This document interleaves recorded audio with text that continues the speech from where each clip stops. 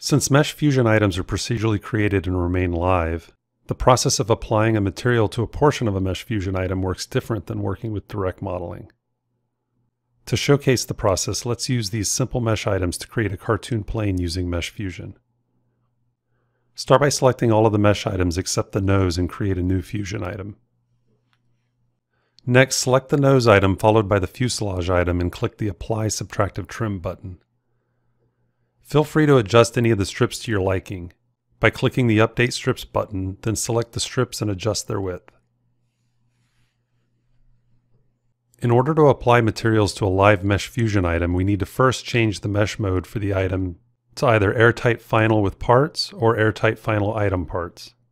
I'll start with Airtight Final Item Parts, which creates polygon selection sets, parts, and material groups per source mesh. So if we create a new material item in the shader tree, and then group it using the keyboard shortcut Ctrl-G, we can then set that group to one of the polygon tags created by the fusion item. I'll create another material and group and set it to the wings portion of the mesh, so we can see the difference with the Airtight Final with Parts mesh mode.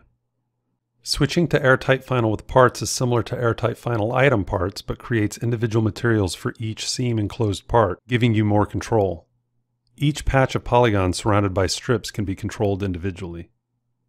Use either of these mesh mode options to apply materials to your MeshFusion items.